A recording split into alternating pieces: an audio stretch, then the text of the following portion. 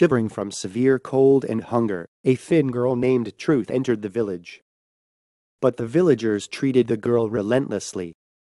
They were surprised to see the naked girl.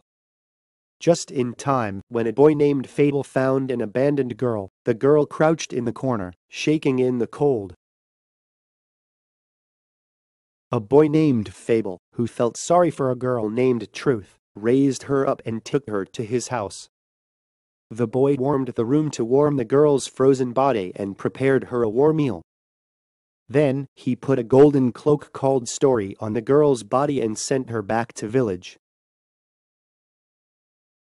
The Truth, wearing a cloak made of Story, began knocking again on the door of the village's house.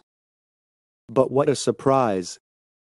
Surprisingly, her was invited to the house willingly this time. The villagers treated the girl to a meal and warmed her with fire. Stories have the power to change individuals and organizations, because the story permeates into the heart, not the head of a person.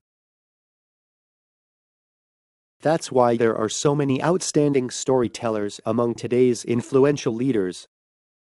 Truth is important, but don't forget that you need a cloak called Story to convey the truth well.